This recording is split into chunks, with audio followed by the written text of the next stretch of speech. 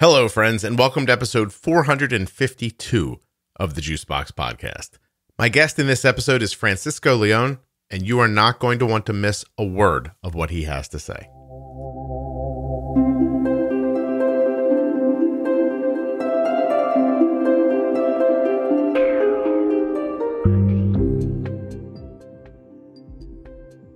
You may recall that recently on episode 433, Carla Greenbaum was on talking about TrialNet, and during that conversation, she spoke about a drug called, here I go, Teplizumab. Teplizumab. I think that's right, Teplizumab. Well, I might not be able to say it, but you definitely want to hear about it. What's going to come next is an hour-long conversation that I found absolutely riveting as a person who has family members and loved ones impacted by autoimmune disease. I hope it strikes you the same way. Please remember while you're listening that nothing you hear on the Juicebox Podcast should be considered advice, medical or otherwise. Always consult a physician before making any changes to your healthcare plan or becoming bold with insulin. All right, a little more business and then we'll get right to it. Let's let the music do its thing first, though.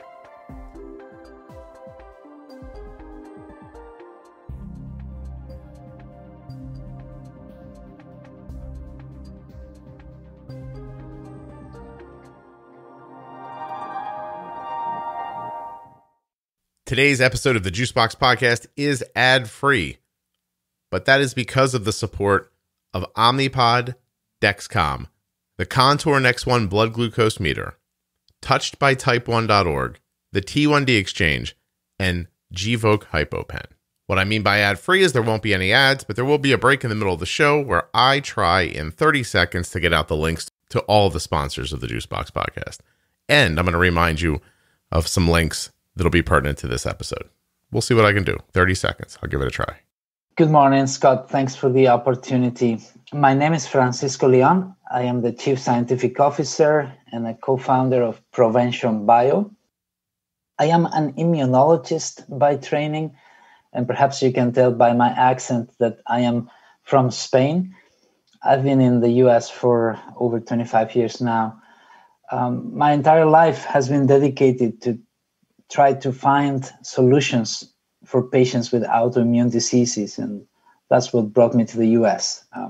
I can tell you a little bit more about my background later if you'd like. Yeah, I am interested, though, before we move on, what made you focus on autoimmune?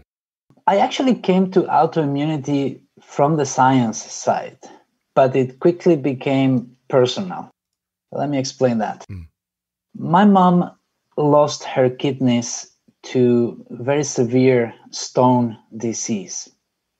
She was on the waiting list for a transplant, and she had to wait for 8 years.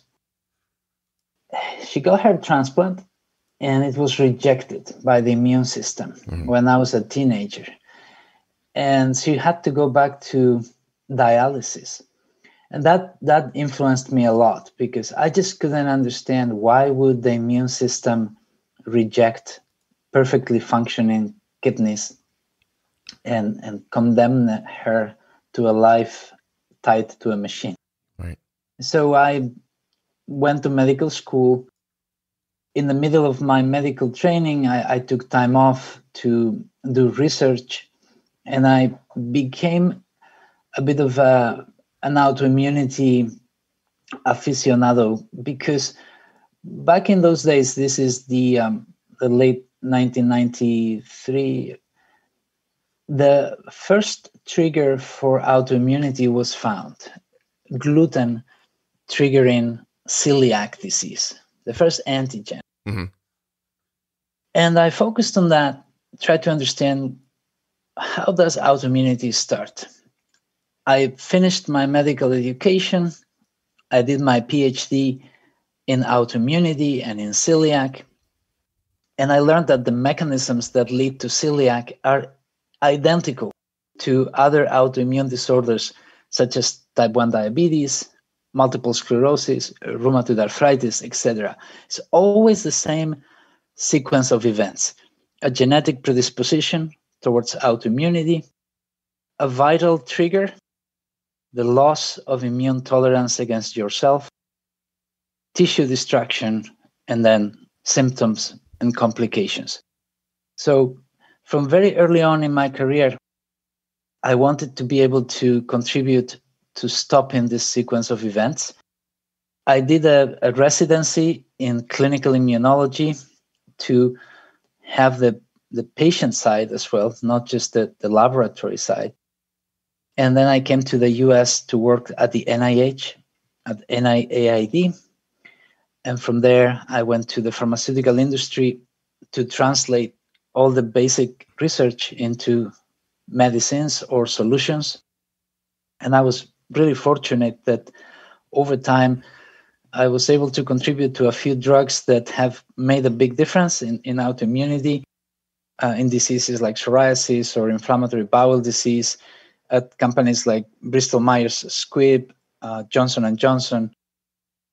Ultimately, I got a little restless because Big Pharma is really outstanding at doing the hard work to get medicines through patients, but they focus a little bit too much on chronic disease. Okay. They wait a little bit too long until patients have too much damage, too many symptoms before they intervene. So I learned from one of the leaders in this field, Professor Haidt and Dr. Haidt. He's both a professor and a Johnson & Johnson leader. He developed a theory that we should be focusing early on. He created something called the Disease Interception Accelerator at Johnson & Johnson. And I totally bought into those concepts. But J&J was too slow to implement this new vision. So I left, I became an entrepreneur. I started a company with the other co-founder of Provention, Ashley Palmer. Mm-hmm. We started a small company called CellImmune to start testing these concepts of intercepting autoimmune disease and to do it in a fast and cost-effective way. CellImmune was successful. We were acquired by Amgen, and that gave us the resources to then start Provention. CellImmune focused on celiac, but for Provention, we wanted to go all into autoimmunity by tackling multiple targets upstream in the cascade of the immune events. The T cells, the B cells, the innate immunity. Those are the three legs of the stool of autoimmunity. And we were very fortunate that our T cell drug, Teplizumab, was so successful at intercepting type 1 diabetes. That is what really put Provention on the map and the reason we're talking today. But I do want to mention that we continue working on celiac disease. We continue working on B-cell autoimmunity, for example, lupus as a B-cell model disease. And we are the first company that has declared our goal is eradication of autoimmunity by working upstream, working in the early stages of the disease. So we are now in a privileged and highly responsibility-inducing position for us to lead this new era in medicine. Is the simple idea that you do screenings, find antibodies that say that this thing is likely to come for you, and then jump in ahead of it? That is one of the main ideas. You could even go earlier than antibodies. You could go to the genetic predisposition as well. So as you know, Scott, we are screening at birth for over 250 monogenic diseases in babies when they take a little bit of blood. Why not screen for autoimmune predisposition as well? It will just add a little bit of cost, but it could tell us if that baby is going to be predisposed to autoimmunity. And then parents could monitor. You could try to avoid the triggers, but also you could try to be educated so that if disease does appear, and you can monitor that with the antibodies as the second test, you can react quickly and you can intercept it before there is damage to the organs. Can I ask you, do you know, are autoimmune issues becoming more prevalent, or are there just so many more people on the planet that we see more of it? Both. They are truly becoming more prevalent as societies become cleaner. I don't know if you've read about this hygiene hypothesis, which now is no longer a hypothesis, it's proven. Back in the day, there were a lot of helminth infections. Helminths are basically worms. There was a day in America when people had ringworms and things were not as clean as they are today. Mm-hmm. And the immune system has basically two types of responses. One type of response goes against worms, and it's called the Th2 response. And there's another type of response that is geared towards killing infected cells, and that is the Th1 response. And they are balanced. Once the worms were eradicated, the Th2 arm was weak, and the Th1 arm began to dominate our responses. And that created a great susceptibility for the development of autoimmunity. And this is all fully proven. I'll tell you a very interesting anecdote. There's this region in Finland called Karelia. Karelia is a huge place that was split in 1945 between Finland and the Soviet Union. In the Finnish side, as industrialization, hygiene took over, autoimmune diseases began to double every 20 years in terms of prevalence, true prevalence. In the Soviet side, it remained flat. And the only difference was hygiene. It was the same genes, the same food, etc. So that led to research that finally proved the increase in autoimmunity is due to industrialization. Okay, I have to make sure I understand. Is the idea that we've done such a good job of cleaning things up that there were benefits we were getting from some of this that we're not getting any longer? Exactly. As we lost an enemy to the immune system has begun to turn against ourselves more often. Can I call you Francisco? Of course. Yeah, Francisco. Are you married? I am. All right. So I've noticed, I've been married a long time, that when my wife is mad at somebody else, she's nicer to me. Is that what we're talking about right now? Like you mean our immune system has nothing to do, so it's bored and it's like, hey, let me take a shot at that pancreas? It is the case. Wow. The immune system has a finite set of resources, and when it is distracted with an external enemy, it doesn't pay as much attention to the internal self. So George Carlin was right. Have you ever heard the comedian George Carlin say that when I was young, we used to swim in the river with people's feces, and I've never been sick a day in my life? It is true. Okay. I know this sounds almost funny, but again, let me go back to Finland. Please. Finland is the leading country in the world in terms of autoimmune research because they have the highest hygiene in the world together with Japan. And Japan is terrible now in terms of atopic dermatitis, things like that, affecting 40% of the population as well. They are having similar problems there. So the Finns are really tackling this problem. First, they began to follow all consecutive newborns in the country. They did the genetic screening, and then they started to look for autoantibodies. So imagine doing that in the US, all newborns, right? That's something that requires a national effort. But the Finns did it. This is a study called DIP. And DIP stands for Diabetes Interception and Prediction Study. So they identified hundreds of patients with T1D, and because they had collected samples from those children and even from their mothers for over 20 years, every 3 months they collected samples. They found that there was only one commonality to all of those patients. They had an infection by Coxsackie B virus in the 6 to 12 months preceding the onset of T1D. Mm-hmm. And those children who did not have any other infection, have no worms, nothing, everything's clean there, their immune system overreacted against that Coxsackie infection. And later it was found Coxsackie infects the beta cells of the pancreas directly. The receptor for Coxsackie is expressed inside the insulin granules. It's like a Trojan horse for Coxsackie. So the immune system of those children overreacted against Coxsackie, destroyed beta cells. And in those who had predisposition to autoimmunity, they developed T1D.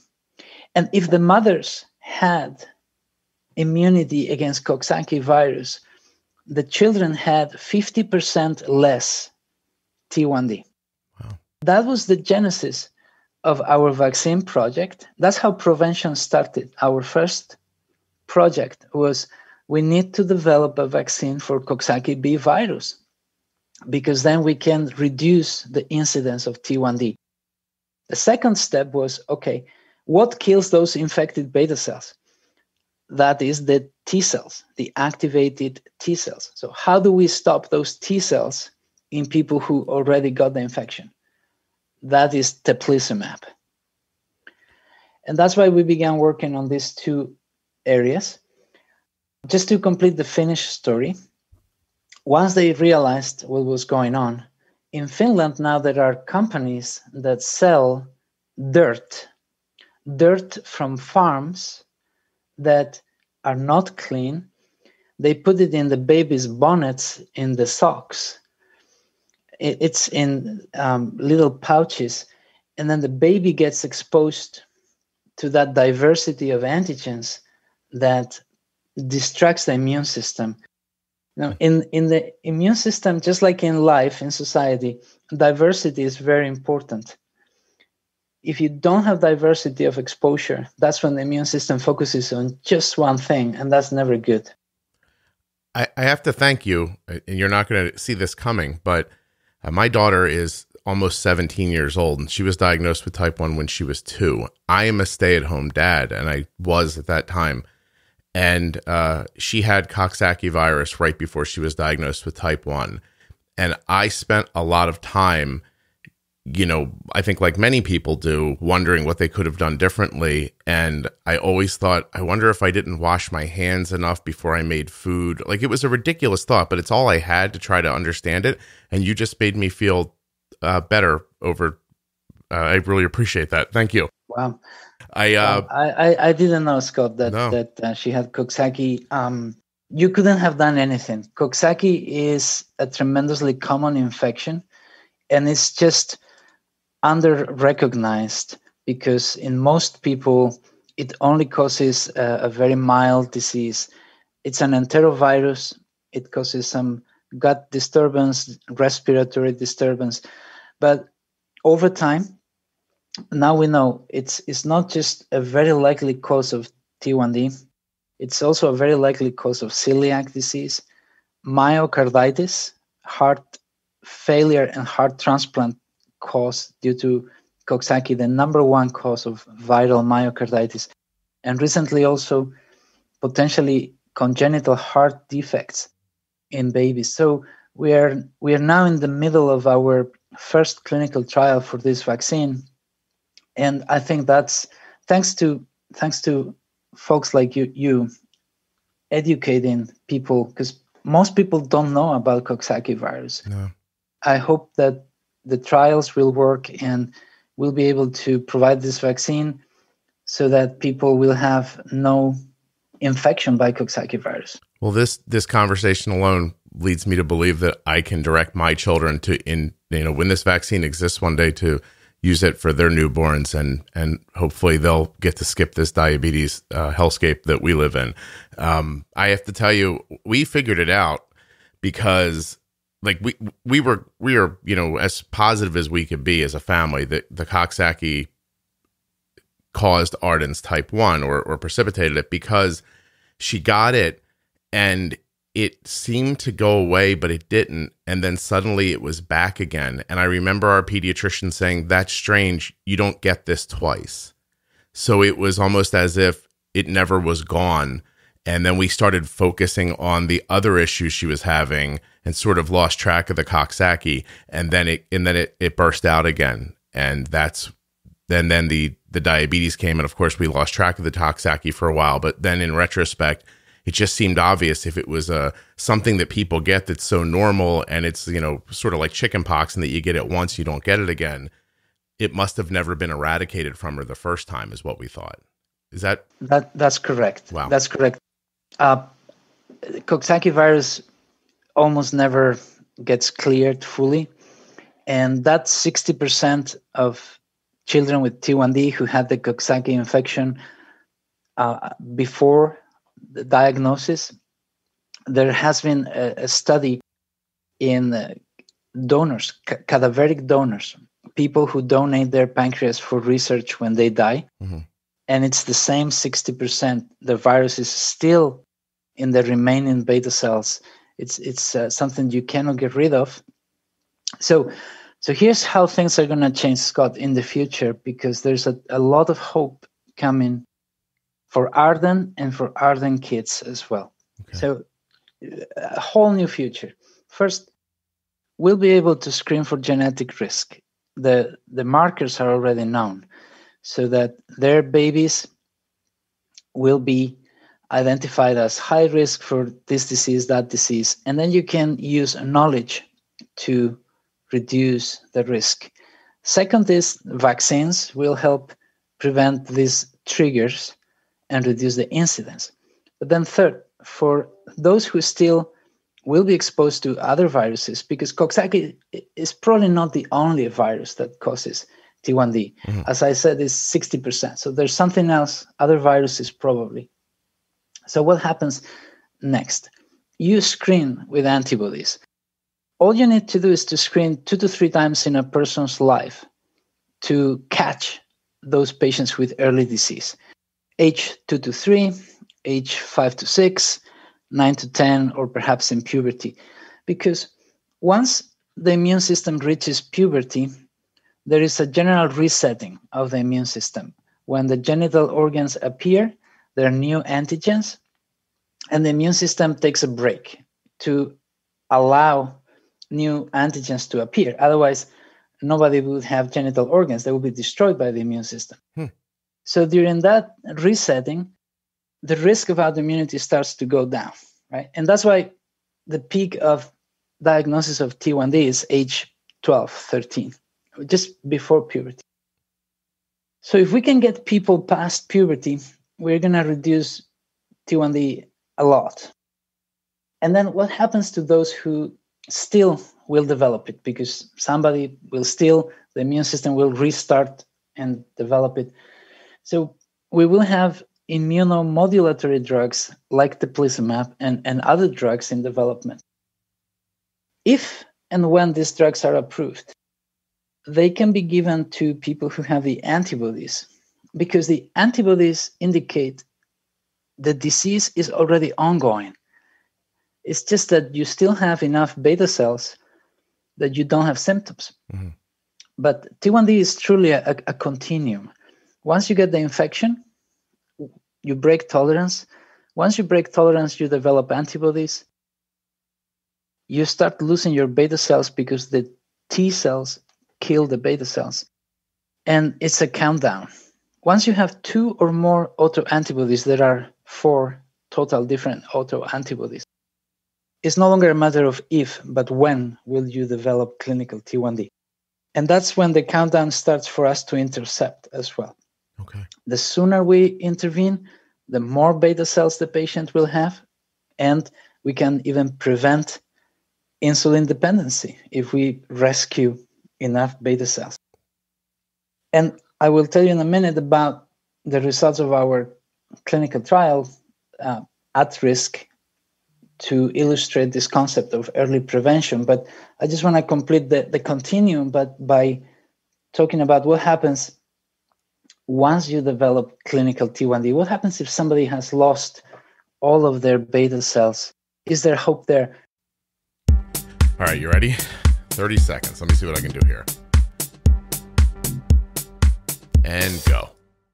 Check out the Dexcom G6 continuous glucose monitor at dexcom.com/juicebox. Learn more about the Contour Next One blood glucose meter at contournext.com/juicebox. Get a free, no obligation demo of the Omnipod tubeless insulin pump, or see if you're eligible for a free 30-day trial of the Omnipod Dash at myomnipod.com/juicebox. Support the T1D Exchange, t1dexchange.org/juicebox. Do you want to check out the glucagon that my daughter carries? Gvoke Glucagon.com/juicebox. And of course, always throw your support behind touchedbytype1.org.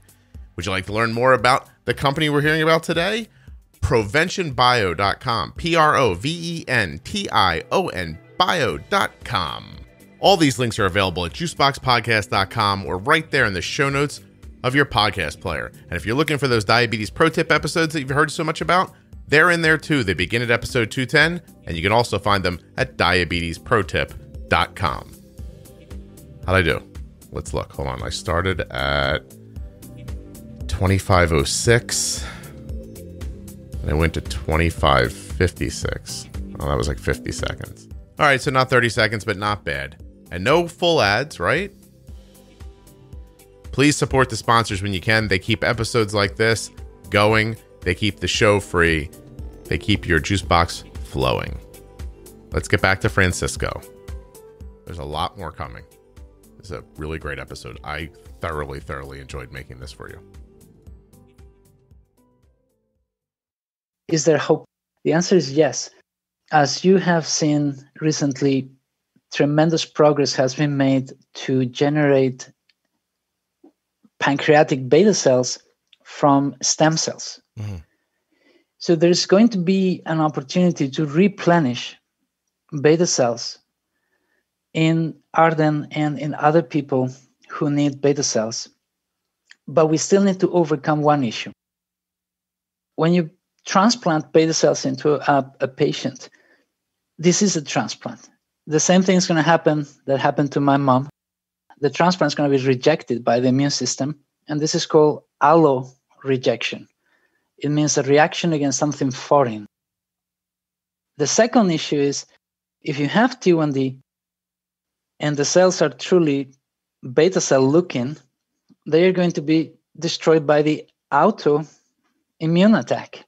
So you have two problems. Again, that's where these immune modulating drugs are going to be helpful because they will stop the allo and the auto attack. We have already data that shows that Teplizumab reduces both allo and auto attack of beta cells.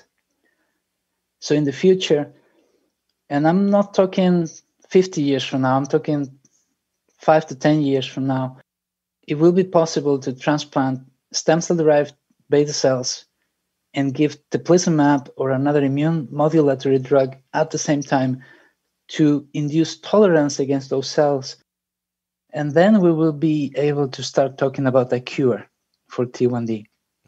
T1D is going to be the first autoimmune disease to be eradicated by vaccination, by early screening and detection, by early treatment, and finally by replenishment of beta cells. So you'll put the beta cells back, and then you'll protect them from being attacked, and then you'll stop the body from doing what it did the first time with the Teplizumab. With Teplizumab and with other approaches. It's just that Teplizumab is the first. Is encapsulation one of those ideas? The idea of putting the cells inside of sort of a packet that's protected? Yes. So encapsulation will help. The problem is, so far it hasn't worked because when you put cells inside the capsule, inside the body, there's something called the foreign body reaction. And it's another immune attack. It's a bit different. This attack is not specific against the beta cells because the immune system doesn't see the beta cells once they are in the capsule, but it reacts against the capsule. Mm-hmm. And it causes something called fibrosis. that surrounds the capsule with a material that makes it difficult for insulin to come in and out. So there are groups now working on better capsules, and we certainly root for them. But in our opinion, it's going to take multi-pronged approaches here to succeed. Okay. Perhaps a capsule that is semi-porous. It allows some transit, but not a lot, so that you have some protection afforded by the capsule, but still immune modulation to have a more specific reduction of the reactivity. It's kind of fascinating how well your immune system works, but how stupid it is at the same time. Isn't it? Like that a foreign body could be in your inside of you, and that your immune system could look at it and say, well, we can't kill it, so we'll surround it so well that it can't pass in or out of what we surround it with. But it can't look at your pancreas and go, hey, that's ours, let's not do that. It's fascinating how strong and yet unguided it can be. Yeah, well, the problem is it's this trigger. The trigger is what fools the immune system, because the immune system is programmed to attack cells that are infected so that the infection doesn't propagate. Right. And we are just unlucky that certain viruses have learned to infect the beta cells because they are generally well protected. The beta cells are normally the last thing the immune system attacks. Think that in our entire body, there's only 1 gram of beta cells. It's so precious. It has some mechanisms called immune privilege. And that's why the viruses hijack it and go inside, because they know if I'm inside the beta cell, I have a high likelihood of survival here. But eventually the immune system finds a way to kill the cell, kill the virus, but then the collateral damage is type 1 diabetes. So the Coxsackie hides in the beta cell because it's such a protected spot, and your immune system does such a good job of rooting it out that eventually it gets to it. Exactly. Wow. So it's like a crab trying to hide in a shell under the ocean, and the fish that go by and just sift, and eventually hit one, and there it is. Exactly. Wow, no kidding. I did not expect this to go this way. I'm having a good time, and at the same time, I hope you forgive me. I'm much more emotional than I usually am while we're doing these things, so I feel a little flush at the moment. I don't want to lose track of what I'm supposed to be doing here. Okay, so how close? So I have people from TrialNet on whenever they want to come on, because I love obviously what they do. And it's starting to, Teplizumab's an interesting name because it's a word that used to get thrown around years ago, like, oh, there's a drug, and now all of a sudden it's like, hey, this drug might be coming, and it is coming. And like, where are we at, and what's the application real world without the rest of the stuff needing to be figured out yet? Like, what can we do right now? Right. And thank you, Scott, for mentioning TrialNet, because they are the heroes in this story. Prevention is standing on the shoulder of giants here. We are the last cog in the wheel. We take all of this research and we translate it into a drug that can be brought to patients, right? And I don't mean to minimize our hard work and the team's hard work.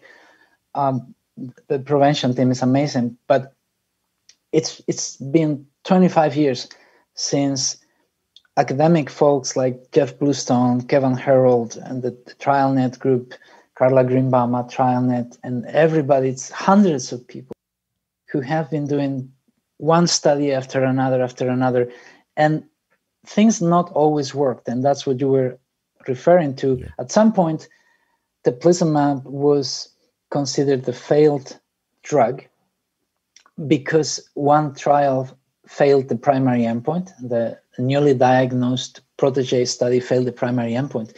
But prevention, we recognize that the trial failed the drug. It was a problem with the endpoint. The drug still did the same thing it had always done. It had always shown protection of beta cells. That's why we acquired Teplizumab. And then TrialNet conducted the at-risk study, TN10, while we are conducting a repeat of the protege study in newly diagnosed patients. So that way we can cover both sides of the coin. The at-risk data will help us, if the FDA agrees, provide this drug to patients who have early disease, the so-called at-risk, which just means early disease. And then the new study, it's called PROTECT, will help us provide the drug to newly diagnosed patients, but with the same exact mechanism, protect the beta cells from the autoimmune attack. So you asked the question, what can we do now? So it's coming. It's coming. The so-called PDUFA date, which is the technical term for the date when the FDA is going to opine on teplizumab, is July the 2nd. So it's imminent. In just a few months, we are going to know if the FDA considers that the data merits approval. And if they don't, they will tell us what else is necessary. Mm-hmm. But we're hoping that we should be able to provide this drug to patients in the very near future so that we can stop intercepting disease. The other thing that we need to get out is the need for screening. Because if we have the drug, but folks don't know that they have the preclinical disease, the pre-symptomatic disease, it's not going to help them. So we need to get out to families and just show families that if they get screened, they can prevent disease in other family members. And it's not just the children. Sometimes the parents develop the disease years after the children. So everybody needs to get screened. And now there are great initiatives in place to facilitate this. JDRF has T1 Detect. Mm-hmm. T1 Detect is an amazing program. It's at home. You just go online, you sign up. If you have insurance, you pay $55. That is covered by insurance. If you don't have insurance, Provention has subsidized this program. We provided the grant, and you only pay $10 to get all the autoantibodies done, the panel. You take a drop of blood from your finger with a little lancet, put it on a filtered paper, send it on the mail in a prepaid envelope, and then a few days later, you get your results at home in a secure email, and it will tell you if you have a risk of developing clinical T1D or not, if you have autoantibodies or not. So this is a huge advance, national program offered to everybody. Obviously, families are the most aware, but even the general public should start to think about this. It doesn't really hurt to get tested. And if you're negative, you have that peace of mind. If you're positive, now you have knowledge that might help you stop the disease. That's excellent. No, I can't say enough of what I think of what everyone's doing. And your date is July 2nd. So you're coming up on, so say this happens then. I send in my paper and you find antibodies and it's past July 2nd and the FDA said, okay, I start taking the drug and it does what? So if we get approved and you are positive for 2 or more autoantibodies in this at-home test, you go to your doctor because we want your doctor, your endocrinologist, to confirm the results and to take additional blood. Because when you have 2 or more autoantibodies, you have early stage T1D. But the question is, how advanced is it? Do you already have dysglycemia, which is when you have abnormal glucose levels in your blood? And that's an important question, because if you have dysglycemia, you have 75% chances of developing clinical T1D, insulin dependent, in 5 years. And you have 30% chances in 1 year. So that means it's urgent. But if you don't have dysglycemia, the risk is lower. It's 44% in 5 years. And then it's your choice. You may want to wait or you may want to act. That question is still a bit unresolved. What happens without dysglycemia? Our application to the FDA is for patients with autoantibodies and dysglycemia. We will recommend that then your physician considers teplizumab. So then teplizumab is a drug that is given as 14 days of infusions every day between 30 minutes and 60 minutes. The reason it's like this is to prevent and minimize side effects by splitting the dose in very small doses that are given daily for 14 days. This has been tested over all of these 20 years of research, that if you do it this way, the safety profile is well managed. So you will receive infusions for 2 weeks, and that's it. Teplizumab is not a chronic drug, and that's a big differentiation from other therapeutics that are in the market. And the reason is that we're catching the disease early and resetting the immune system. So we don't have to give this drug every month for life, as other drugs need to be given once you have lost your function of your organ, etc. It's a chronic disease. Here we're intervening early, and that affords us the ability to just dose once. The data is as follows.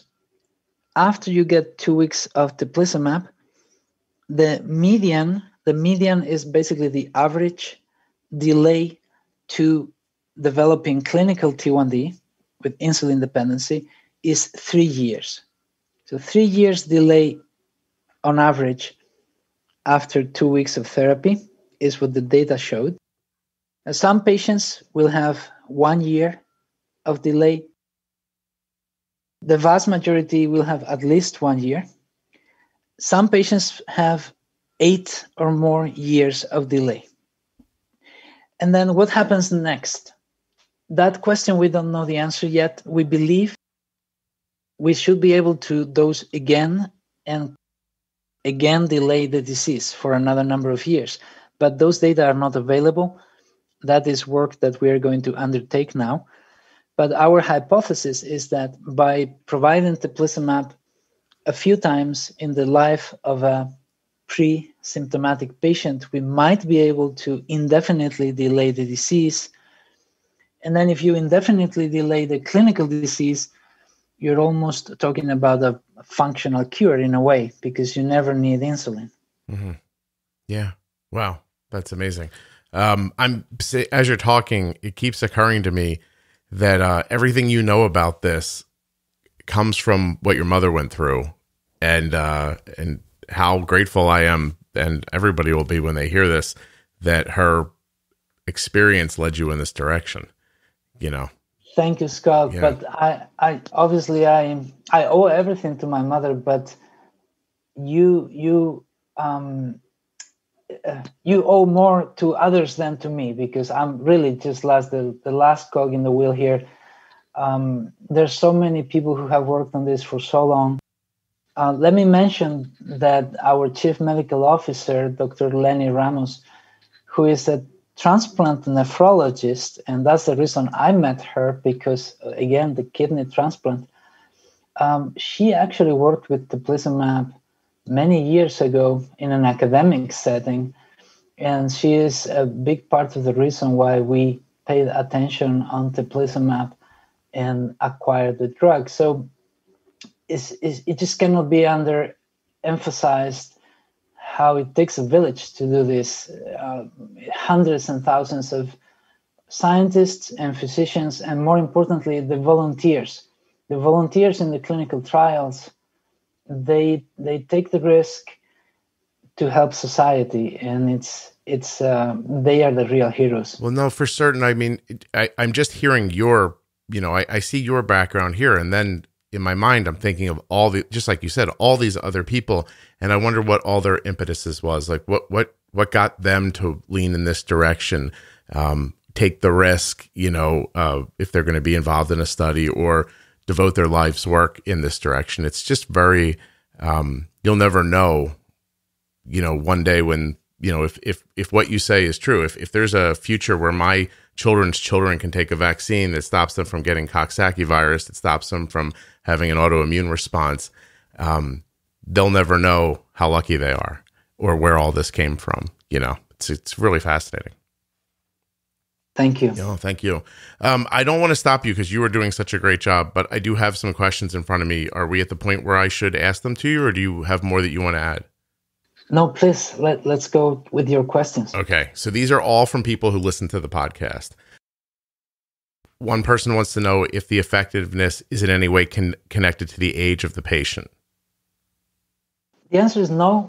We have the data is published. The effect of teplizumab was similar in children and adults. Mm-hmm. Okay.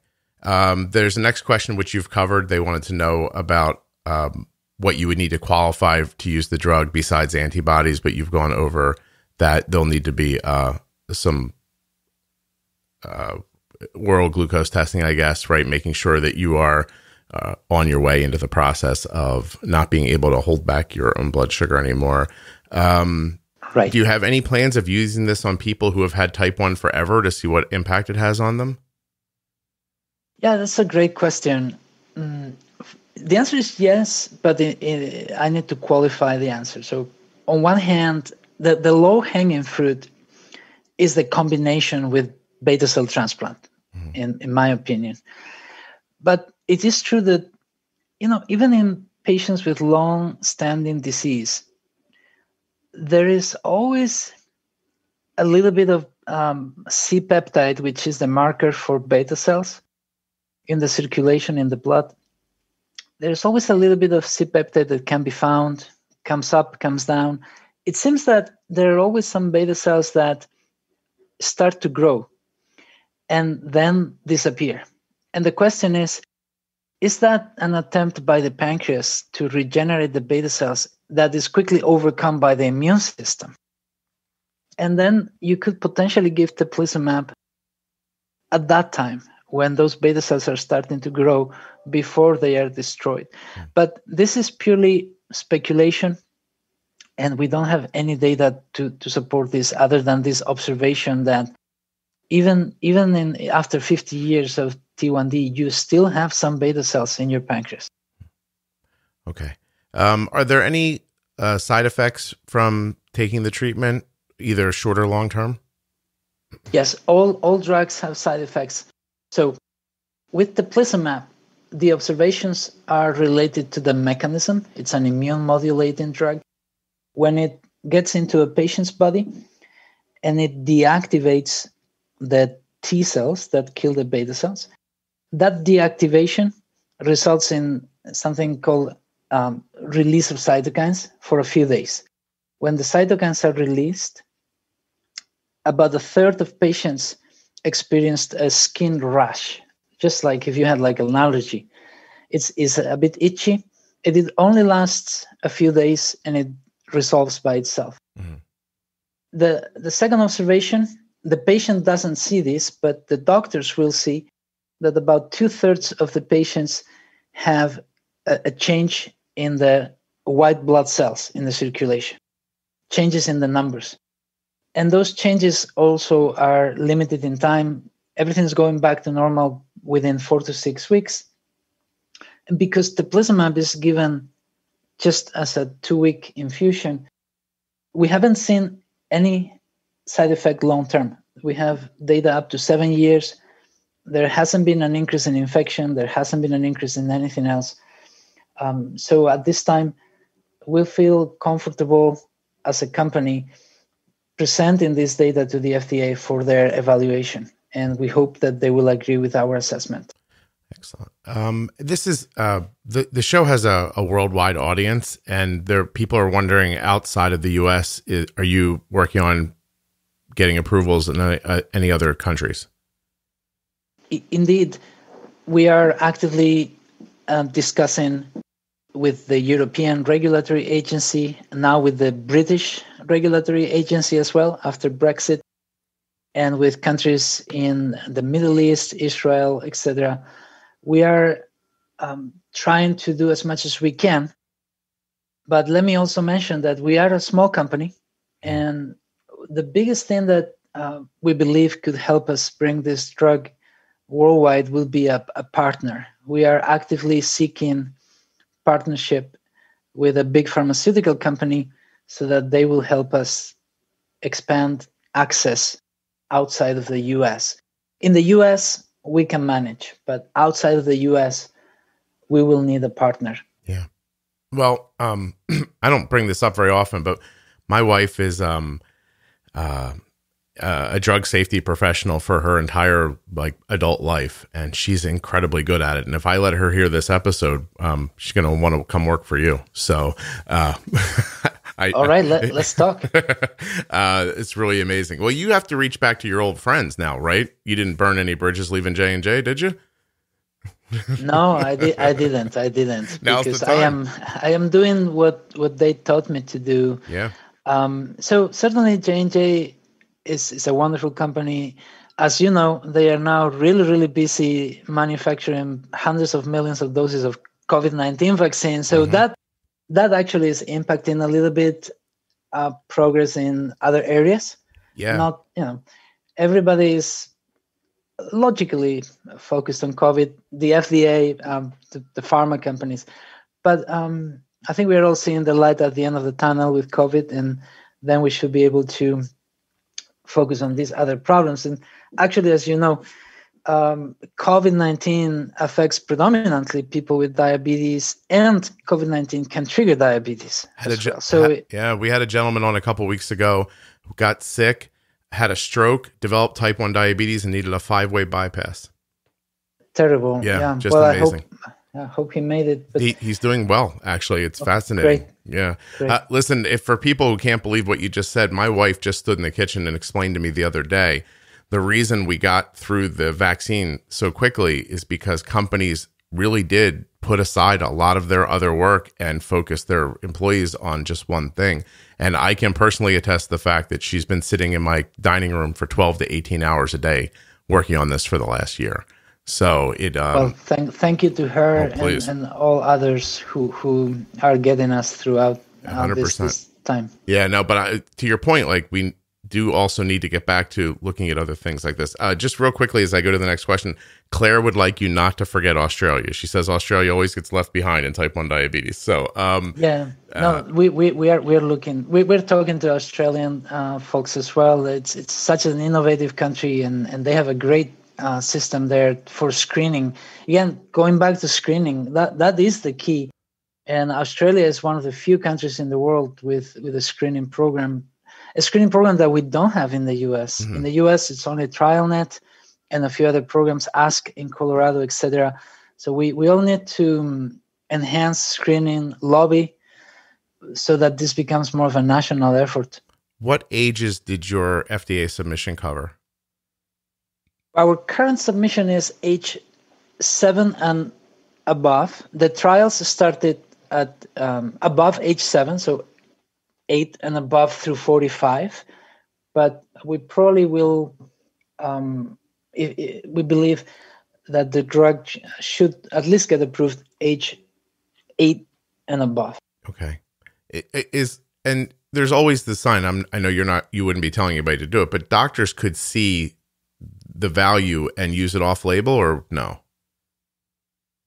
We can certainly not recommend that, but a doctor can always use judgment and look at the scientific data, look at the clinical data, look at the label, and then determine what's best for their patients. That's just something that we as a company, all we can do is to continue doing trials. So we have now in place all the plans to study age 0 and above, so children from birth, and to expand into other populations as well, and do combinations and work with beta cells, etc. Expand the label to maximize access. Autoimmune markers, like you said, you need to have 2. Is there any efficacy change if people have more markers?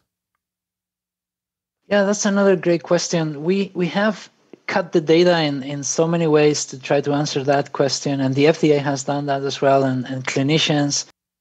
And at this time, well, the caveat is that the pivotal study at risk TN10 is a small study.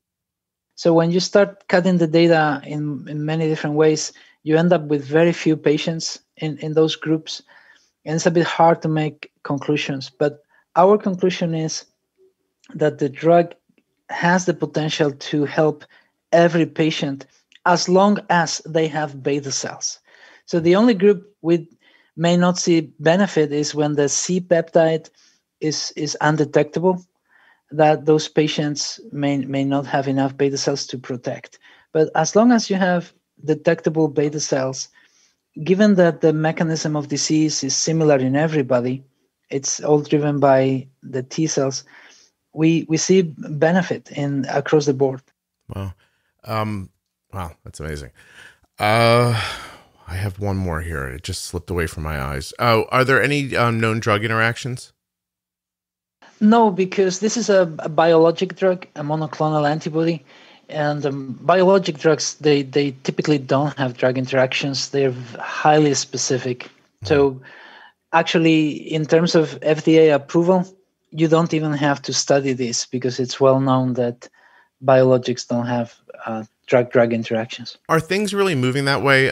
Like ideas like stuff like Xolair for asthma or chronic urticaria, stuff like that, that's a biologic as well.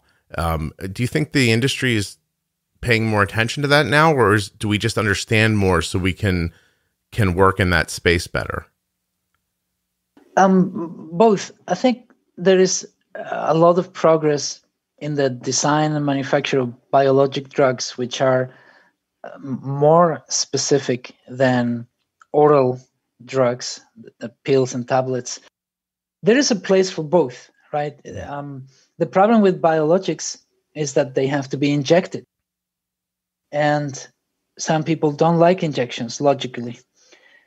So there are instances when a pill or a capsule can get you through a disease and there's no need to go for injections. But if you are looking for something highly specific and safer because it doesn't have this kind of interactions, and something that can be given less often because the biologics typically have very long effects, then biologics are a good solution.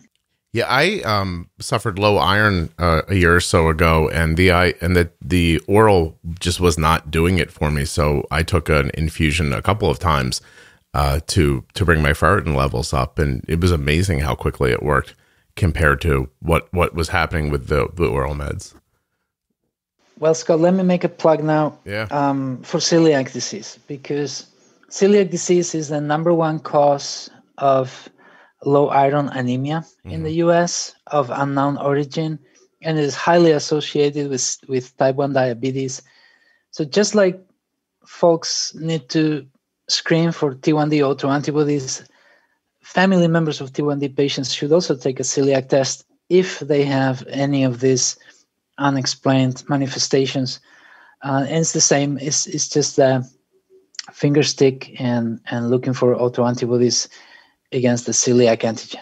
And that celiac can be present and impacting you in ways without you feeling sick to your stomach when you eat food. That's correct. Right. It's not common, but about 20% of patients with celiac don't have gastrointestinal symptoms. Okay, that's interesting. Well, okay. Is there anything that we missed or we should have said that we didn't? I don't want to leave anything out.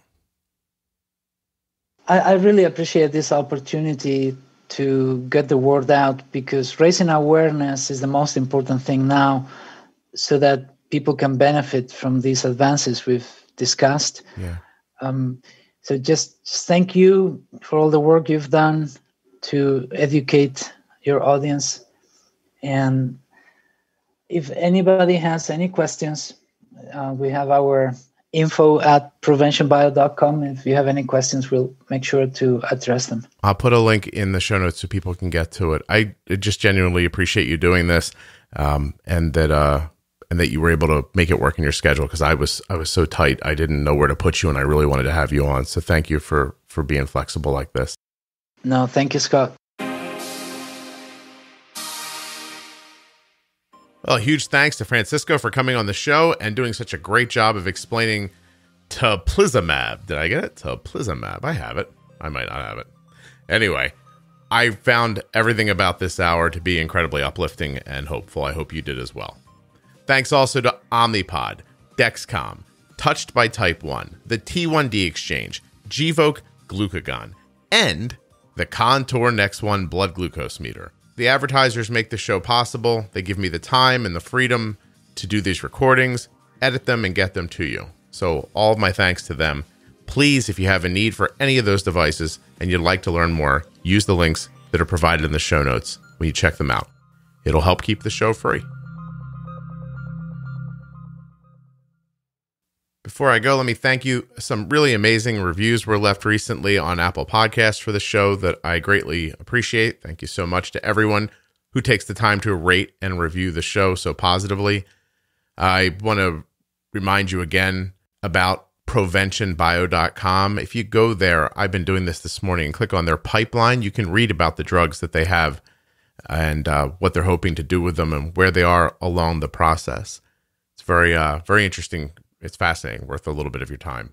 The show has resources that we hope you use. And by we, I mean me, as I'm the only one here. The Diabetes Pro Tip episodes, as I mentioned earlier, begin at episode 210, and they're also available at diabetesprotip.com. At that same link, you'll find all of the Defining Diabetes episodes. Of course, you can always go to juiceboxpodcast.com to find those things. And if you're on Facebook and you're looking for an incredibly supportive group of people talking about type 1, you're looking for the listeners of the Juicebox Podcast. That group is called Juicebox Podcast, Type 1 Diabetes. It's a private group. It has about 10,000 people in it, and the conversations are just, they're excellent. I hope you enjoyed the show today. I really enjoyed bringing it to you. Next week, we'll be talking to someone who eats low carb, who has type 1 diabetes. We'll be talking to Elizabeth, the founder of Touched by Type 1, and much more. If you're listening in a podcast app, please press subscribe. If you're loving the show, please share it with someone else. And if you're listening online, that's not how the kids do it anymore. You can if you want. I'm not going to hassle you. But your apps on the phone, way better ways to listen to podcasts. Thanks for listening. Thanks for subscribing. I appreciate it when you share the show with others and review it. I hope you enjoyed today's episode. I really enjoyed bringing it to you. I'll be back soon with much more.